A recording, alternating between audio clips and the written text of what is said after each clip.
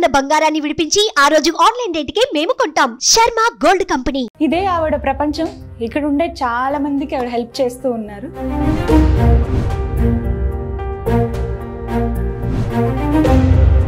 ఏం జరిగింది? మీరు ఎందుకు ఇలా బెడ్ రిడెన్ అయిపోయారు? అంటే పోలియోనమ్మా. నాకు చిన్నప్పుడు 3వ సంవత్సరం అప్పుడు పోలియో. 110 మందికి 110 ట్రైసైకిల్స్ ప్లస్ వీల్ చైర్లు కొన్నే ఇచ్చాను. 4-5గురికి షాప్స్ పెట్టించాను. నాది ప్రపంచం ఈ మంచమేనమ్మా.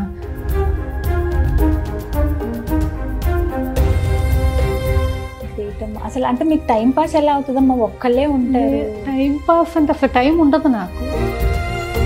నేను డొనేషన్ తీసుకోవట్లేదు, నేను కష్టం. సో డైరెక్ట్ గా మీరు ఎవరో ₹1 ఇచ్చినా మీరు అట్ట తీసుకోను. నేను చేతులు నొప్పులు లేకుండా ఉండి చేయగలిగితే చాలమ్మా. నేను కానీ అసలు ఎలా ఇక్కడే ఉంటారు మీరు? అన్నీ మీకు చేతికి అందే విధంగా పెట్టుకున్నారు.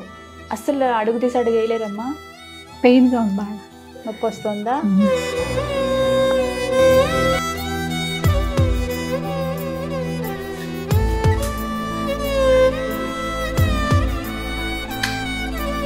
ఇంకా ఎంతమందికి సహాయం చేద్దామని ఆలోచన? అసలు ఎంతమంది ఏంటమ్మా, ఎంతమంది? టార్గెట్ ఏంటి?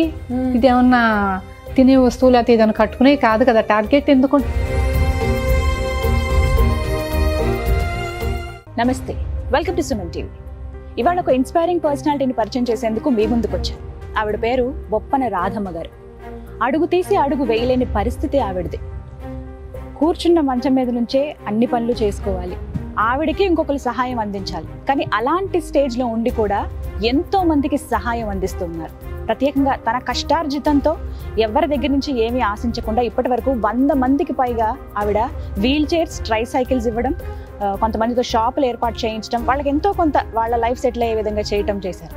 నాకు చాలా ఆశ్చర్యం అనిపించింది. ఈవిడికే సహాయం కావాలి, కానీ ఇంకొకరికి సహాయం ఎలా చేయగలుగుతున్నారు? అది కూడా 100 మందికి పైగా.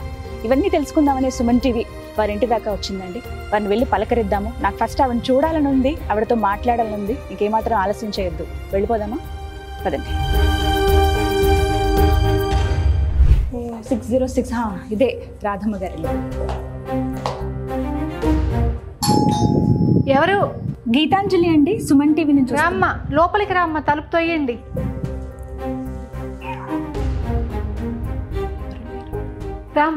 రాధమ్మ గారు. నేనేనా? నమస్తే అండి. చాలా సంతోషం మీతో మాట్లాడడం. ఇదే ఆవిడ ప్రపంచం. ఇక్కడ ఉండే చాలా మందికి ఆవిడ హెల్ప్ చేస్తూ ఉన్నారు. భలే సంతోషం అనిపించింది. ఎప్పుడెప్పుడు చూద్దాం అనుకున్నాను నేను మిమ్మల్ని. సో హ్యాపీ అమ్మా. అన్ని వస్తువులు ఇక్కడ అందుబాటులో దగ్గరగా ఉండేలా పెట్టుకున్నారు. ఎంత నీట్గా ఉందో ఇల్లు, అసలు చక్కగా. ఇంత దుమ్ము కూడా కనిపించట్లేదు, చక్కగా పెట్టుకున్నారండి. చాలా బాగుంది. అమ్మ, కొంత సమయం ఇస్తారా? మీతో చాలా కబుర్లు మాట్లాడాలి. ఓకేనా? కూర్చోగలరా ఇలా? రైట్, మాట్లాడదామా మరి. రాధమ్మ గారు నమస్తే అండి. నమస్తే అమ్మా. ఎలా ఉన్నారు? బాగున్నాను. చాలా సంతోషం మీతో మాట్లాడడం. థ్యాంక్ యూ అమ్మా. ఎన్నో రకాల ఇంటర్వ్యూస్ చేస్తాము, కానీ ఇది ఇంకా స్పెషల్ నాకు. Thank you. చూద్దామని అంత దూరం వచ్చాం. వార్త అంటే మీ గురించి తెలిసిన తర్వాత నాకు ఫస్ట్ ఆశ్చర్యం అనిపించింది. మామూలుగా మాలాంటి వాళ్ళు అంటే ఇప్పుడు నేను అంత చక్కగా ఉన్నాయి, నేను నడవగలను, అన్ని పనులు చేసుకోగలను, బయటికి వెళ్ళి పని చేసుకోగలను. ఇలాంటి నేను ఎవరికైనా సాయం చేయాలంటే ఒకసారి చేస్తాం, 2 సార్లు చేస్తాం, మహా అయితే ఒక 3 సార్లు. ఏదో ఒక టైంలో మర్చిపోవడమో ఇలానే ఎవరి పనుల్లో వాళ్ళు పడిపోతాం, కామన్గా ఉండేవారు. కానీ మీరు సంపాదించి మీ కష్టార్జితం, అంటే కనీసం నడిచి మీ పనులు మీరు చేసుకోవడానికి కూడా ఇబ్బంది అయ్యే పొజిషన్లో మీరు ఆ మంచం మీద నుంచే కొంత సంపాదించుకోవడం కావచ్చు, వచ్చిన డబ్బుల్ని ఇంకొకరికి హెల్ప్ చేయటం కానీ, అది కూడా ఇంకెవరు ఇచ్చినా కూడా తీసుకోరట కదా. తీసుకోండి. అదే విన్నాను, నాకు చాలా ఆశ్చర్యం అనిపించింది. నిజంగా గ్రేట్ అమ్మా. మీరు చేతులెత్తి దండం పెడుతున్నాను కదా, అందరి అభిప్రాయం ఇది. మీరు ఎంతో మందికి ఇన్స్పిరేషన్ మీలాంటి వాళ్ళు. మిమ్మల్ని స్ఫూర్తిగా తీసుకుని నేను కూడా మరికొంతమందికి సహాయం చేయాలని నాకు మీ గురించి విన్న తర్వాతనే అనిపించింది. సో అందుకే ఫస్ట్ మాట్లాడదామని వచ్చేసాం సుమన్ టీవీ తరఫు నుంచి. ఎలా ఉన్నారు ఇంతకీ? చాలా బాగున్నాను. ఎలా ఉంది మీ ఆరోగ్యం? ఎలా ఉంది? బాగుంది.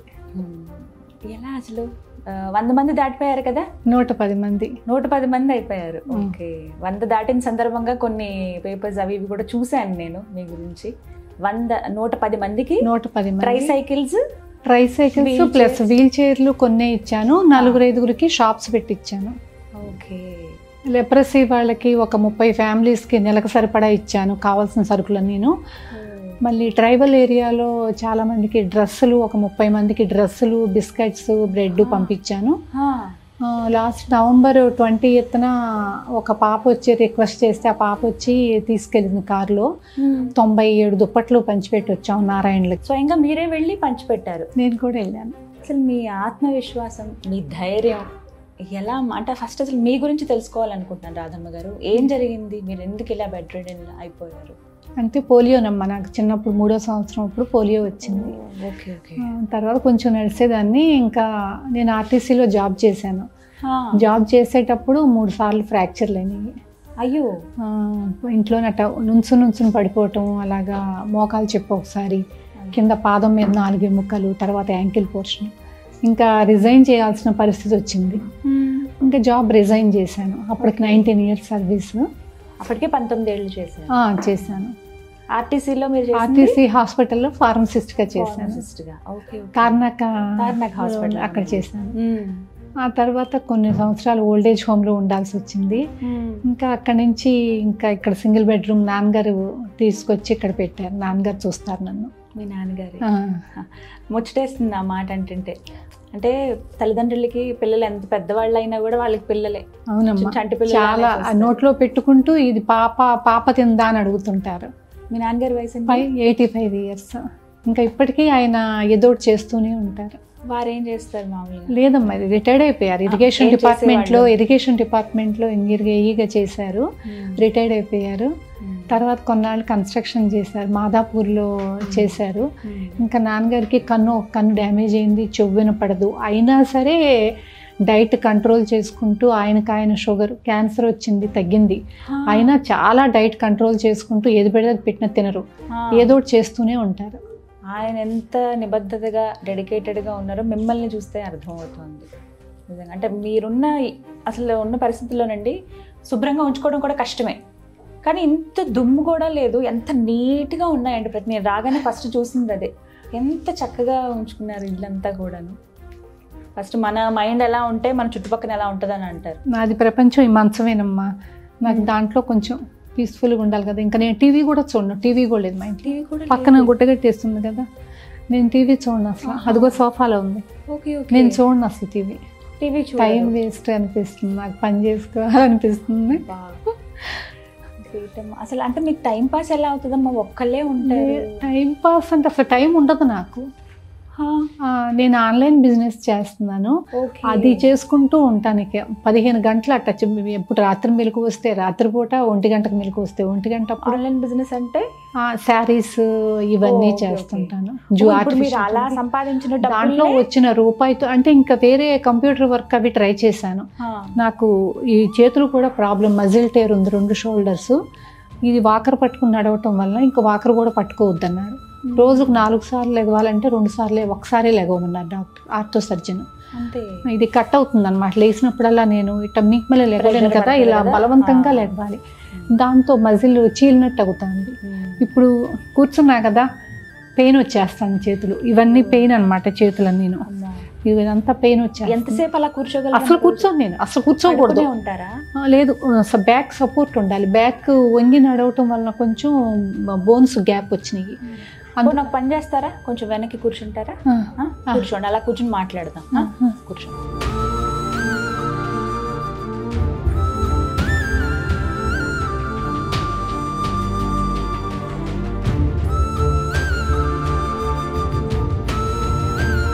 ఇప్పుడు రిలాక్స్డ్గా ఉందమ్మా? పెయిన్గా ఉంది, బాగా నొప్పి వస్తుందా? ఇబ్బంది తగ్గిపోతుంది. ఏం లేదు, అవన్నీ పట్టించుకుంటే నాకు సెకండ్ గడవదు. ఒక క్షణం మీరు అలా అనేటప్పుడు నాకు బాధ అనిపించింది. ఎందుకమ్మా బాధపడకూడదు. బయట చాలా మంది భయంకరమైన పరిస్థితుల్లో ఉన్నారు. అవన్నీ గుర్తెచ్చుకోవాలి మనం. ఇవన్నీ సమస్యలు అనుకోకూడదు. కానీ అసలు ఎలా ఇక్కడే ఉంటారు మీరు? అన్నీ మీకు చేతికందే విధంగా పెట్టుకున్నారు. అసలు అడుగు తీసి అడుగు వేయలేరమ్మా? అయ్యో వేస్తాను వాకర్తో. నాకు నేనే స్నానం చేసి వస్తాను. మీరే స్నానం చేస్తారు? అయ్యో పొద్దున 6 గంటలకల్లా స్నానం చేయాలి, లేకపోతే తుఫాన్ వస్తుంది. అంతేనా? అంతే 6 గంటలకల్లా అబ్బే అసలు ఎవరున్నా లేకపోయినా ఎంత చలిగా ఉన్నా వర్షం వచ్చినా 6 గంటలకు స్నానం చేసేస్తాను. ఇక్కడే దీపం పెట్టుకుంటా. ఇదిగో అమ్మా, ఇదిగో దీపం అన్నీ మొత్తం, ఇదిగో ఆయిల్, ప్రసాదం, గ్రీన్ టీ ప్యాకెట్లు, మళ్ళీ దాంట్లో కర్పూరం వేసి కాసేపు పెట్టుకుంటా నెగిటివ్ ఎనర్జీ పోవడానికి. మొత్తం అన్నీ ఇక్కడే ఉండే. ఇదిగో దీపం ఇక్కడే పెట్టుకుంటా పొద్దున సాయంత్రం. అమ్మాయి తోమేసి వెళ్ళిపోయింది. మళ్ళీ మధ్యాహ్నం వచ్చినాక మళ్ళీ 6 అవ్వగానే దీపం పెట్టేసుకుంటాను. 6 గంటలకు దీపం, 6కి దీపం పెట్టేసుకుంటాను. మార్నింగ్ 6కి స్నానం చేసేసి దీపం పెట్టుకుంటాను. దీపం పెట్టేసుకోగానే 1 అవర్ వాయిస్ రికార్డ్ చేసుకుంటాను కథలో. మళ్ళీ తర్వాత సౌండ్స్ అవి వస్తుంటాయి. పనిమ్మాయి వచ్చే వరకు వాయిస్ రికార్డ్ చేసుకుంటాను. అక్కడ ఒక యూట్యూబ్ ఛానల్లో మీరు కథలు అది చేసి పెట్టుకుంటాను. ఇప్పుడు ఒక సైకిల్ ఇచ్చానంటే దాన్ని వాయిస్ చేసి పెట్టుకుంటా అప్లోడ్ చేసుకుంటాను. అది అయిపోయిన కాడి నుంచి అమ్మాయి రాగానే నిమ్మకాయ నీళ్ళు ఇస్తుంది. అవి తాగిన కాడి నుంచి మళ్ళీ నా పని గ్రూపుల్లో పోస్టింగ్లు చేసుకోవటం, ఫోన్ డిలీట్ చేసుకోవటం, అన్ని ప్రతి ఒక్కటి చేసుకోవాలి. ఫోన్ పాడైపోతుంది తొందరగా, అందుకని అది డిలీట్ చేసుకుంటూ అలాగా ఎప్పటికప్పుడు అంతా క్లీన్ ప్రతి ఒక్కటి చేసుకుంటూ ఉండాలి. ప్రతి పూట ఛార్జింగ్ పెట్టుకునేది, ఫోన్ అన్ని మొత్తం ఇక్కడే చూడొచ్చు. అమ్మగారి వస్తువులన్నీ కూడా ఇక్కడే ఉన్నాయండి. కనీసం ఆవిడ ఇంకా వేరే దగ్గరికి వెళ్ళాల్సిన అవసరం లేదు. టీవీ చూడరట, టీవీ చూస్తే అది ఒక టైం వేస్ట్ లా భావిస్తారు. 24 గంటలే నాకు సరిపోవట్లేదు అని అన్నారు రాధమ్మ గారు. ఇంకా ఏం చెప్పాలి అంటే అది కూడా ఆవిడ సాయం, ఇది ఒక్కటే మైండ్లో పెట్టుకున్నారు. ఏవైతే వారు చేసే బిజినెస్ ఉంటుందో, శారీస్ బిజినెస్ కానీ, డ్రెస్సెస్ కానీ, ఇవి బిజినెస్ చేస్తూ ఉన్నారు. ఆన్లైన్ బిజినెస్, అది కూడా ఫోన్లోనే అంతా చూస్తారట. అలా వచ్చి ఎర్నింగ్స్ ఏవైతే ఉంటాయో ఆ డబ్బుల్ని ఆవిడ ఇప్పటి వరకు 110 మందికి ట్రై సైకిల్స్ అలాగే వీల్ చైర్స్ అనేవి ఆవిడ డొనేట్ చేయడం జరిగింది. అది కేవలం హైదరాబాద్ ఇక్కడ చుట్టుపక్కల ఉన్న వాళ్ళు కాదండి, 2 తెలుగు రాష్ట్రాలలో కంప్లీట్గా అటు ఆంధ్రప్రదేశ్, తెలంగాణలో ఉన్నటువంటి ఎవరికి ఏ సహాయం ఫస్ట్ ఆవిడకి ఒక ఇన్ఫర్మేషన్ వస్తుంది. ఇక్కడ ఇంకొకటి నేను తెలుసుకోవాలనుకున్నాను, ఎవరు మీకు ఇన్ఫర్మేషన్ ఇస్తారు, ఎవరికి సహాయం? ఇప్పుడు అక్కడ ఒక సోషల్ వర్కర్ ఉన్నాడు ఏలూరు జిల్లాలో. అతను ఇప్పుడు ఒక ఊళ్ళో ఇస్తున్నాం, ఇప్పుడు ఒక చోట ఇస్తాం. ఇప్పుడు మీకు కూడా చూపిస్తాను, రెడీ అవుతుంది. ఇప్పుడు కూడా సాయం ఇప్పుడు ఇస్తున్నాం ఒక అబ్బాయికి ట్రై సైకిల్ ప్లస్ చిన్న షాపు పెట్టిస్తున్నాను. అక్కడ నా ఫ్లెక్సీ పెట్టి చేస్తారు. వీడియో కాల్లో నాతో మాట్లాడతారు. ఊళ్ళో వాళ్ళు కూడా కొంచెం చుట్టుపక్కల వాళ్ళని పిలుస్తాం. ఆ ఇచ్చేటప్పుడు వాళ్ళు పక్క ఊరి వాళ్ళకి లేకపోతే ఇంకెవరన్నా ఉంటే వాళ్ళు చెప్తారు. అక్కడి నుంచి మాకు కాల్ వస్తుంది.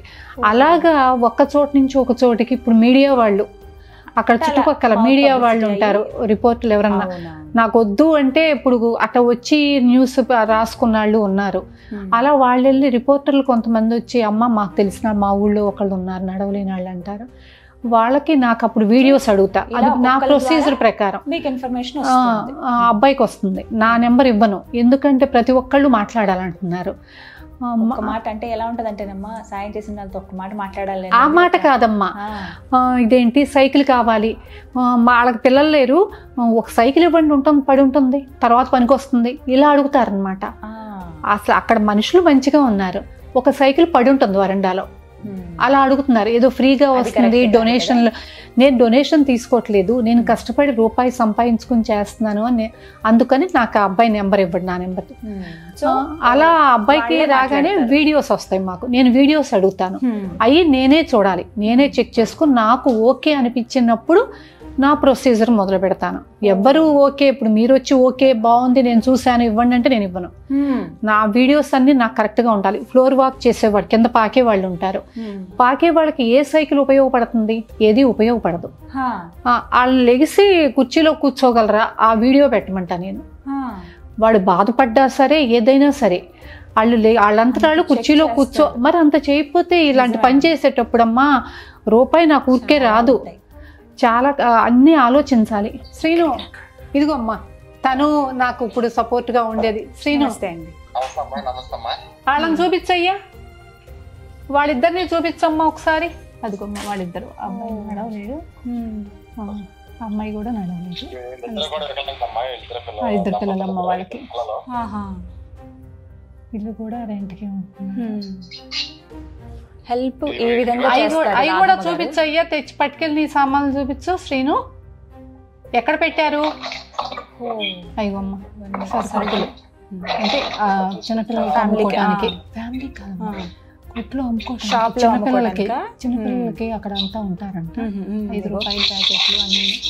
అంటే వాళ్ళు చిన్న షాప్ పెట్టుకుని ఆ షాప్ పెట్టేస్తున్నాం ఇప్పుడు మనం అడుక్కోకుండా. ఏంటయ్యా ఇవన్నీ షాప్ లో డిస్ప్లే చేస్తాం ప్రజెంట్ ఇవి ఇచ్చి. అవన్నీ పెట్టి వాళ్ళు అబ్బాయి అక్కడ కూర్చొని సైకిల్ మీద వెళ్ళి అక్కడ కూర్చొని అమ్ముకుంటారు. సైకిల్ ఒకటి వస్తుంది అది కూడా బ్యానర్ అమ్మ.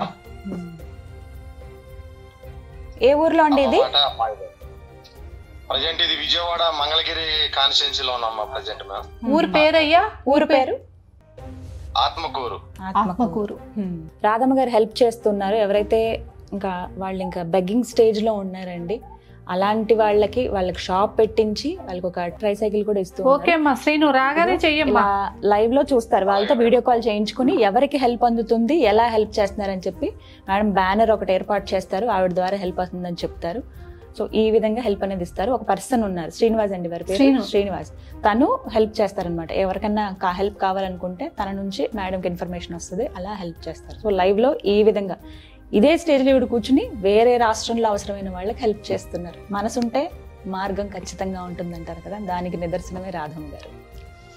గ్రేట్ కదా. చాలా మీరేమో ఒప్పుకోరు. సుమారుగా ఒక నెలలో ఎంతమందికి చెయ్యాలి అని ఉంటుందా? నెలకు ఒకటేని పెట్టుకున్నానమ్మా, కానీ ఒక్కొక్క నెలలో 5 కూడా ఇచ్చాను. 6 ఇచ్చిన రోజులు ఉన్నాయి, 2 ఇచ్చిన రోజులు ఉన్నాయి. ఒక ట్రైసైకిల్ లేకపోతే వీల్ చైర్ సహాయం చేయాలంటే ఎంత ఖర్చు అవుతుంది? వీల్ చైర్ అంటే 5 ప్లస్ ట్రాన్స్పోర్ట్ 300-500 అలా అవుతుంది. ట్రైసైకిల్ అంటేనేమో 8000 ప్లస్ ట్రాన్స్పోర్ట్కి 1000 రూపాయలు 1500 అలా అవుతుంది ప్లేస్ని బట్టి. ఎక్కడ పర్చేస్ చేస్తారు ఇవన్నీ మీరు? అంటే వీల్ చైర్ ఇక్కడ నుంచి పంపిస్తున్నాను ప్రస్తుతానికి. విజయవాడలో కూడా దొరికారు నాకు. ట్రైసైకిల్ విజయవాడలో తయారు చేయించాను, కానీ అబ్బాయి చాలా మోసం చేశాడు నన్ను. ఎక్కువ తీసేసుకునేలా ఫస్ట్ చైర్కి. తర్వాత మంగళగిరిలో తయారు చేసేది ఉంది, వాళ్ళ నెంబర్ ఎవరో ఇచ్చారు, ఇంకా ఆయనే పంపిస్తారు. ఇప్పుడు కూడా మాట్లాడాను, బండి పంపిస్తున్నారు, అక్కడికి పంపిస్తారు. పంపించిన తర్వాత ఈ అబ్బాయి వెళ్ళి ఫ్లెక్సీ పెట్టి, ఇప్పుడు సరుకులు కూడా ఉన్నాయి కాబట్టి అన్నీ రెడీ చేసి నాకు వీడియో కాల్ చేస్తారు. ఆ వీడియో కాల్ చేసినాక వాళ్ళందరి ముందు నాకు చూపిస్తూ అతనికి ఇవ్వాలి, నేను మాట్లాడాలి. నాకు కూడా కొంచెం ఆనందం కలగాలి కదా, పొందాలి కదా నేను. వాళ్ళు అది చాలా నాకు ఇంకా దొరకదమ్మా, అది దొరకదు కూడా అందరికీను. ఎన్ని డబ్బులు పెట్టినా దొరకదు. అది ఇచ్చేస్తాం, అయిపోయింది, క్లోజ్. నాకు ఇంకా దాన్ని పక్కకు పెట్టేస్తాను. నెక్స్ట్ ఎవరున్నారు లిస్టులో అని పెట్టుకుని నా పని నేను చేసుకుని ఇవాళ మళ్ళీ ఖాళీగా కూర్చుంటే ఎంతసేపు నేను ఆర్డర్ ఏమన్నా వస్తుందేమో కదా, ఎవరన్నా డ్రెస్ అడుగుతారేమో ఇట్లా నాకు. అందుకని ఏ టైము మిస్ అవ్వను. కానీ ఒక మాట, మామూలుగా ఒక దగ్గర కూర్చున్నాం 1 గంట, అయితే ఒక 2 గంటలు కూర్చున్నాం అంటేనే ఇంకా చిరాకు వచ్చేస్తుంది. ఎప్పుడు చూసి పరిస్థితులను బట్టమ్మా. మీరు నడవగలరు కాబట్టి మీకు అనిపిస్తుంది, నేను నడవలేకపోతే నడవలేను కాబట్టి ఏడుస్తూ కూర్చోవడం, లేకపోతే నొప్పులను కూర్చుంటే ఏమొస్తుంది నాకు అసలు ఆలోచన రాదు.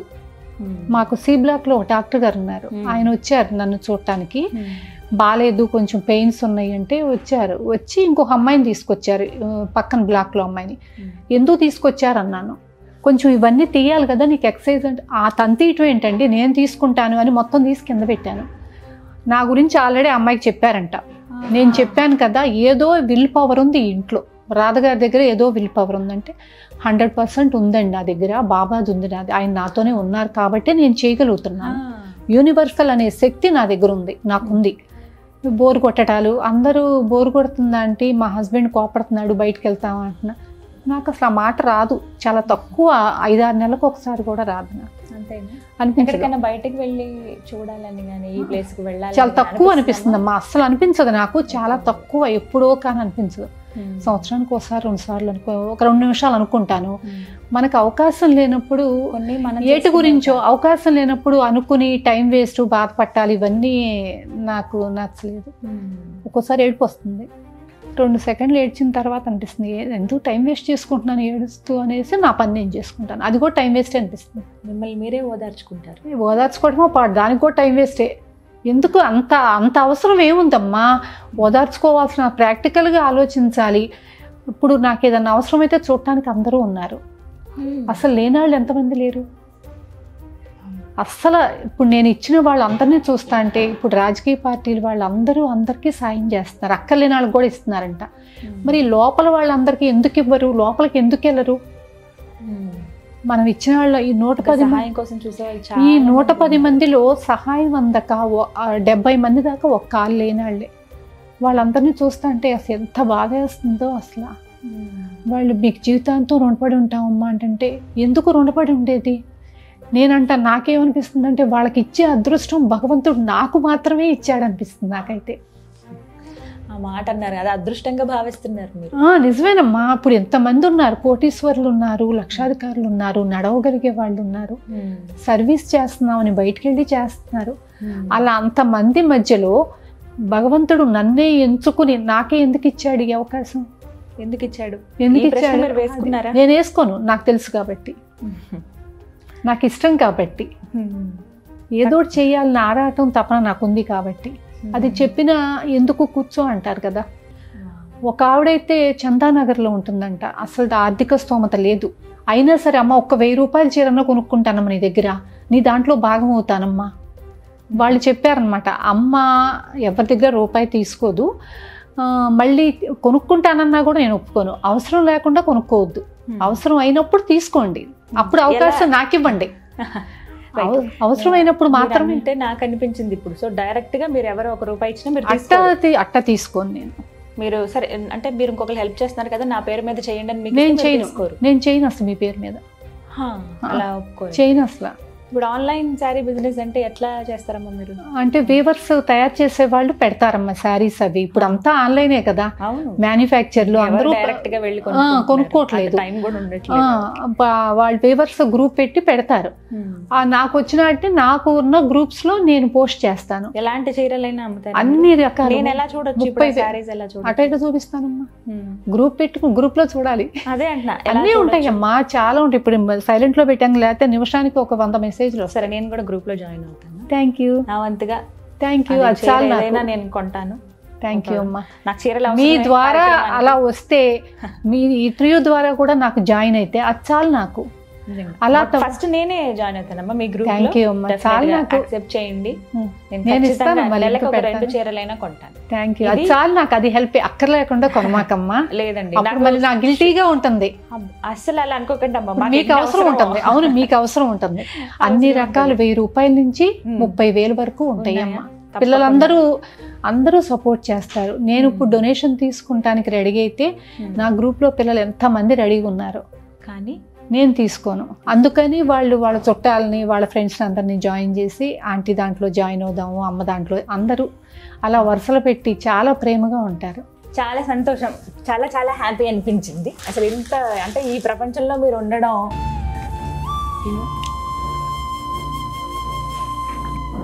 అలా అనకమ్మా. చాలా మందిని చూస్తూ ఉంటాం కదా, అంటే హెల్ప్ చేయడానికి నేను కూడా వెళ్తూ ఉంటాను ఎప్పుడైనా. బట్ ఇలా మీరు ఎంత కాన్ఫిడెంట్గా చెప్తున్నారంటే, ఎందుకు నాకు వేరే వాళ్ళు హెల్ప్, అదేదో నేను నా పని చేసుకుని ఆ డబ్బుల్లోంచి ఇస్తాను కావాలంటే అని అంటున్నారు. కానీ ఇప్పుడు మీరు ఒక మాట అనొచ్చు, సరే మీరు ఇవ్వండి, ఎంతమంది అయితే అంతమంది డొనేషన్లు ఇవ్వండి, నా ద్వారా నేను చేస్తానని. అలా మీరు అనట్లేదు. That's really great. మీ చేతులే కదా సాయం చేస్తున్నాయి, అందుకనే గ్రేట్ అమ్మా, నిజంగా. అయ్యో అదేం లేదమ్మా, ఎప్పుడు అలాగే చేయాలని నేను కోరుకుంటున్నాను. థ్యాంక్ యూ అమ్మా, కంటిన్యూ చేయండి.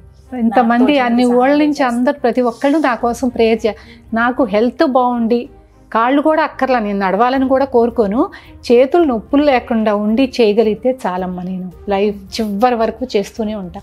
ఎక్కడ నడవలేని వాళ్ళు, అమ్మ నడవలేను సైకిల్ అంటే నేను అక్కడ ఉండాలి, పక్కన ఉంటాను, ఉండాలి కాదు ఉంటాను, వాళ్ళ పక్కన చేస్తూనే ఉంటాను. ఇదైతే ఇది కావాలి నాకు, అది కాదు, దానికోసం అని ఆరాటం నాకు లేదు. నేను కూడా దేవుని ప్రార్థిస్తాను మీకు ఇంకా ఇంకా శక్తిని ఇవ్వాలా భగవంతుడు. అదొక్కటే చాలు నాకు, దానికి మించి ఇంకా నాకేం అక్కర్లేదు. ఇంకా ఇంకా ఎంతమందికి సహాయం చేద్దామని ఆలోచన. అసలు ఎంతమంది ఏంటమ్మా, ఎంతమంది టార్గెట్ ఏంటి? ఇదేమన్నా తినే వస్తువులు అయితే ఏదైనా కట్టుకునే కాదు కదా టార్గెట్. ఎందుకు మనకి ఎక్కడ నడవలేని వాళ్ళు ఉంటే వాళ్ళకి అందరికి ఇవ్వగలగాలి నేను. అంటే వీడియో చూసి అందరూ మాకు అంటే అట్ట ఇవ్వలేకపోవచ్చు. ఈ జర్నీలో మీకు బాగా బాధ అనిపించింది అసలు, ఇంక వాళ్ళని చూస్తేనే ఇంకా తట్టుకో. లెప్రసీ వాళ్ళమ్మ, వాళ్ళైతే అమ్మ మాకు ఇంకా ఏమి ఇవ్వద్దు కానీ ఒక్కసారి మా దగ్గరికి వచ్చి వెళ్ళమ్మా అన్నారు. వీడియో ఉందమ్మా నా ఛానల్లో. ఒక్కసారి మా దగ్గరికి వచ్చి వెళ్ళమ్మా అన్నారు. అదంత హ్యాపీ, చాలా గ్రేట్. ఏదైనా ఇబ్బంది కలిగిందా ఈ జర్నీలో మీకు? నాకు ఏది ఎప్పుడు ఇబ్బంది ఉండదమ్మా.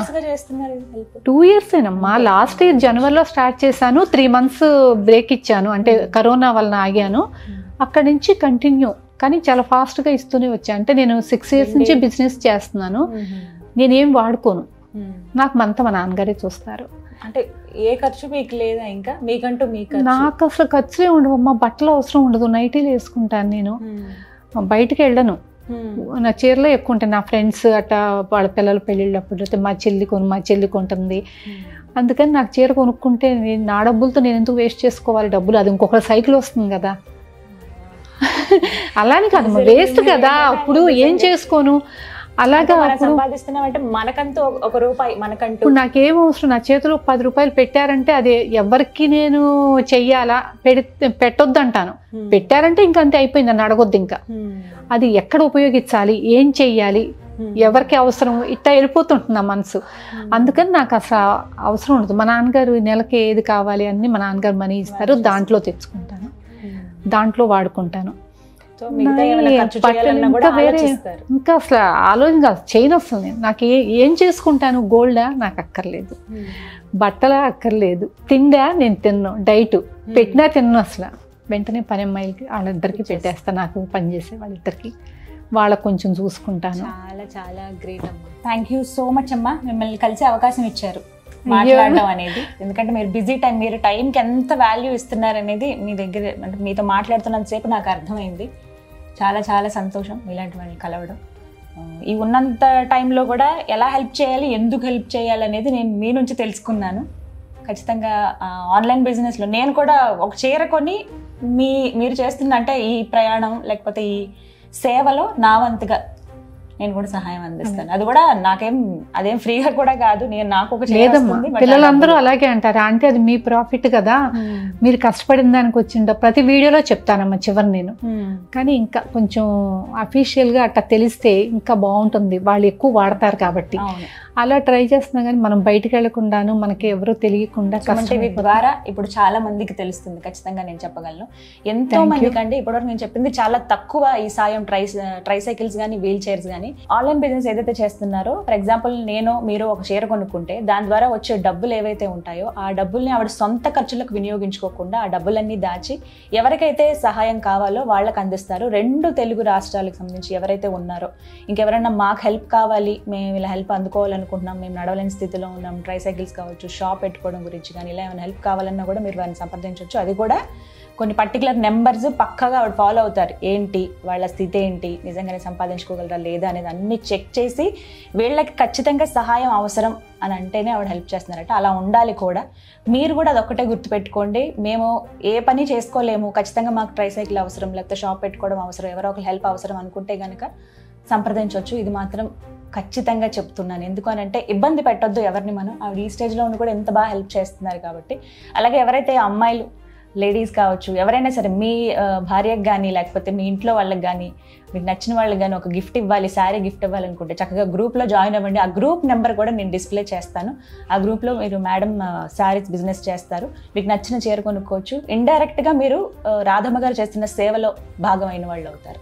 నేను డెఫినెట్గా కొంటానమ్మా. మంత్లీ 2 సారీస్ ఫిక్స్ చేసుకోండి. Thank you. ఎలా ఉంది ఏంటి ఎంతవి అనేది పక్కన పెడితే, బట్ డెఫినెట్గా నేనైతే నా స్తోమతను పట్టి చేస్తాను. ఇప్పుడు ఒక్కసారి 10 మంది అడిగారు అనుకోమ్మా, అలాది వెంటనే చేయలేకపోవచ్చు. దాని ప్రకారం నా దగ్గర ఉన్న దాని ప్రకారం నేను తప్పకుండా చేస్తాను అన్నారు కదా, ఆ మాట చాలు. ఇక్కడ ప్రూఫ్స్ కూడా కనబడుతున్నాయి కదా మీరు సహాయం చేసింది ఎంతమంది. But really great. మీరు చాలా చాలా సంతోషంగా ఉంది, మా అమ్మని కలిసినంత ఆనందంగా ఉంది. నిజంగా చాలా సంతోషం. ఒక్కసారి మీ చేతులు సాయం చేస్తున్న చేతులు కాబట్టి వారితో మనం కూడా భాగం అవుదాము. థ్యాంక్స్ అమ్మా. Thank you.